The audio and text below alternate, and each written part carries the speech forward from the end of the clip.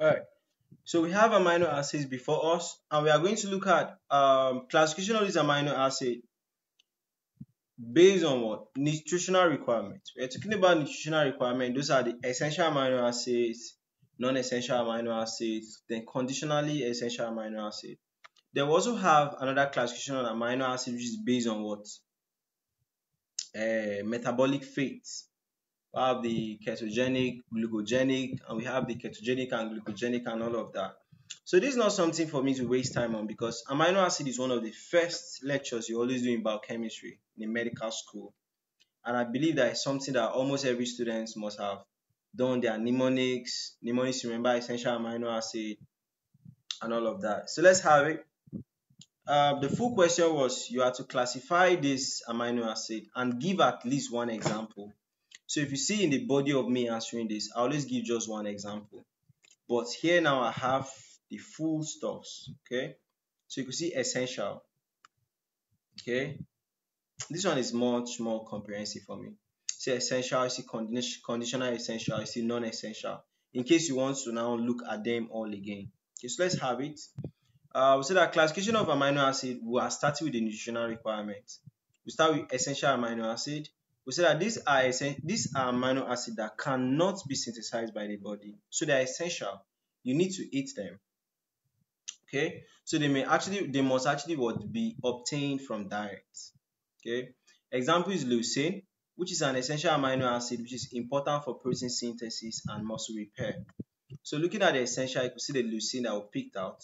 So these ones are the other examples. Take your time to look at it by pausing the video. The non-essential amino acid, we say that these ones are non-essential. That means what?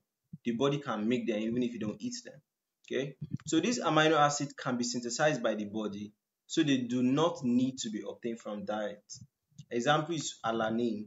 It's a non-essential amino acid which is involved in what? Glucose metabolism and energy production.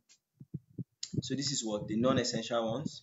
You see alanine, asparagine, aspartate, glutamate, serine, non-essential. Then look at the conditional essential amino acid. We say that these are amino acids that are generally non-essential, but they become essential under some certain conditions such as your illness or stress. Okay. Example is glutamine. Okay. So you have them here. Arginine, cysteine, glycine, glutamine, proline, tyrosine. Okay. So now let's look at the classification based on metabolic fate now. So we have glucogenic amino acids, so that these amino acids are converted to glucose through gluconeogenesis. Okay. So example is what? Glycine, glucogenic. All right. So many examples. We just picked only glycine. So if you want to see all of them, write them down, develop in mnemonics to remember them. Okay. Then we have ketogenic amino acids, so that these amino acids can be converted into ketone bodies, which can be used as an alternative energy source. Okay. Example is leucine. Ketogenic. It's just leucine and lysine we have under there. Okay. Then we have amino acids that are both glucogenic or ketogenic. These ones that can be converted to both glucose and ketone bodies. Okay. So you see them.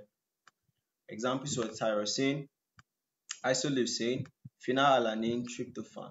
Okay. So told you guys it's not something I always waste time on because amino acid is always believed that people have read it so many times. Okay. So that's it.